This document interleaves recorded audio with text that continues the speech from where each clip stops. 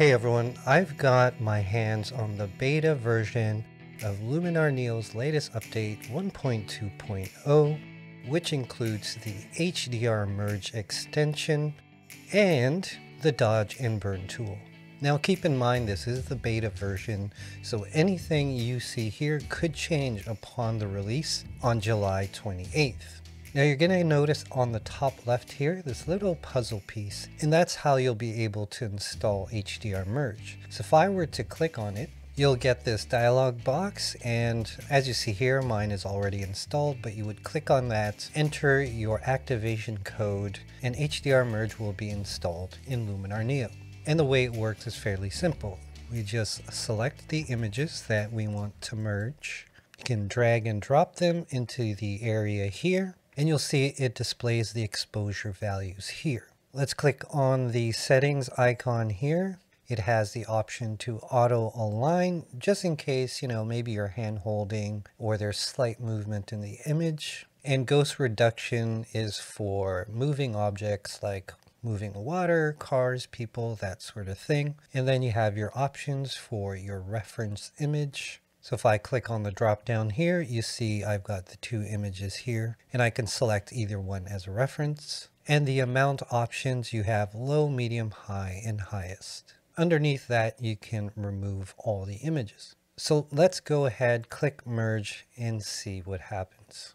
So here we have the image, and before we look at the image itself, if we look at the left panel here, in your folder section, you'll see a folder called HDR Merge. And here we have the HDR image that was just processed. Other than the extension we just looked at, everything else is pretty much the same. If we look at Aurora HDR just for a second here, one of the things you're going to notice is that in Aurora HDR, you had presets built in, and you were able to click one of these where you could simply increase or decrease the slider in terms of how much of the preset you want to see on the image.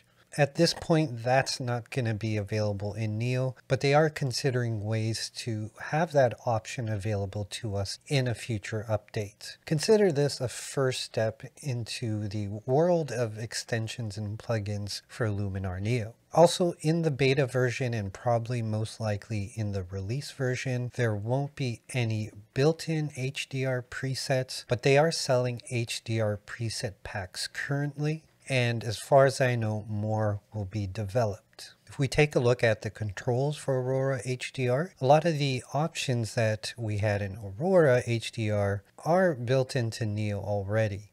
So HDR Basic is like the develop section. There is a color section. Enhance, we have Enhance AI, HDR denoise, we already have denoise, so you get my point. A lot of the controls, except for a few exceptions, are already in Neo. Now in terms of pricing, owners of Luminar Neo plus Aurora HDR 2019 will receive the extension for free. Also, if you're a Luminar Neo subscription member, you will also get the extension for free. If you're a Luminar Neo lifetime member, meaning the one-time payment, there will be a fee for $49.99 US.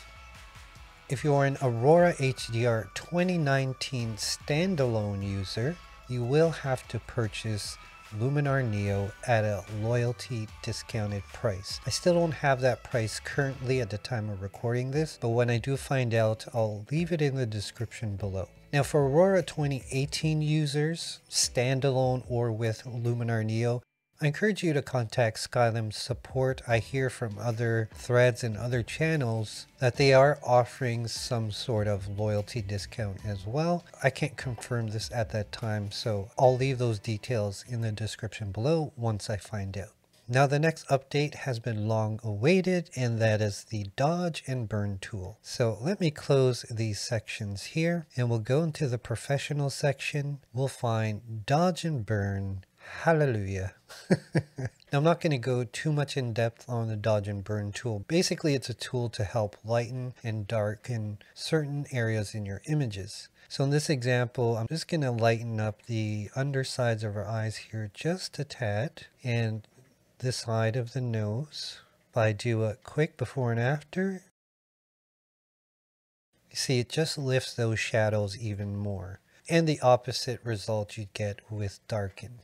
So it's definitely a welcome update for many of us. Now, as I said before, keep in mind this is the first iteration of Skylum's attempt to extensions, and I look forward to seeing what else they develop in the coming future. And of course, I do want to mention that with these current times and the challenges they're having, it's still amazing to think that they're pushing forward and bringing us updates on a fairly consistent basis almost every month, I would say.